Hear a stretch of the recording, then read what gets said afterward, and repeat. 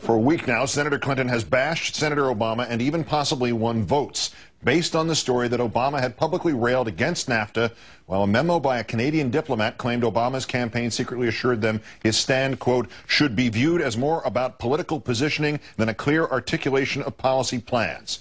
In our fourth story on the countdown, Obama's advisor denied speaking those words, and now we learn that a much higher source from Canada revealed late last month that the NAFTA promises came from a very different source, the Clinton campaign. According to an unnamed source speaking to that nation's equivalent of the Associated Press, the Canadian press, it was Clinton's campaign that contacted the Canadian government to reassure them about Clinton's anti-NAFTA rhetoric. The Canadian press reporting that the source heard the chief of staff to Canada's prime minister say in a room full of television journalists, quote, someone from Clinton's campaign is telling the embassy to take it with a grain of salt. Someone called us and told us not to worry. Well, it's not often that the Canadian government finds itself tangled up in a U.S. presidential campaign.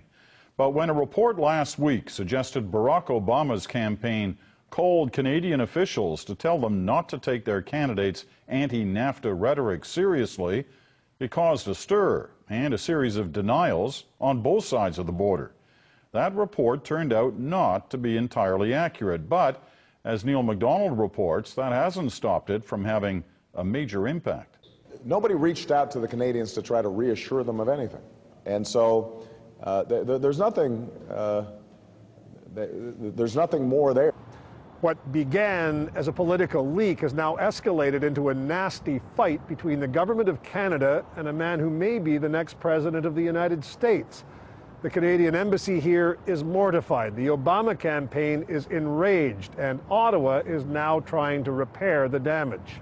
Sources suggest someone in Stephen Harper's government decided to leak their own version of Obama's views. Within hours, CTV News was reporting Obama's people had phoned the Canadian government, not the other way around. The report also said, incorrectly, that an Obama operative had directly warned Michael Wilson, the Canadian ambassador in Washington, telling him not to take Obama's NAFTA rhetoric seriously. Effectively, the story suggested Obama was lying to the Ohio voters. Obama's rivals pounced, and they've been pouncing ever since. I don't think it's appropriate to go to Ohio and tell people one thing while your aide is calling the Canadian ambassador and telling him something else. I don't think people should come to Ohio and tell the people of Ohio one thing and then have your campaign tell a foreign government something else behind closed doors. Meanwhile, the Canadian embassy reviewed the diplomatic cable, acknowledged it may have misrepresented the Obama advisor, apologized to Obama, and issued a blanket denial, but too late. Today, a senior Obama campaign official told CBC the diplomatic cable did indeed present a false picture of the Obama advisor's views. Why is Canada meddling in the internal affairs of the United States, asked the official. To provide such a false account at this juncture on the eve of a crucial election is not an accident, and it is really, really stupid. Privately, some Canadian officials agree with that. This afternoon in Ottawa, the Foreign Affairs Ministry issued a new statement, this one saying that none of their diplomats ever meant to suggest in any way that Barack Obama says one thing in public and something else in private. Stephen Harper, meanwhile, said he's confident Canada will be able to work with whomever wins the election here this fall. Neil MacDonald, CBC News, Washington. Campaign says a memo leaked by someone in Canada played a big role in her Ohio primary victory.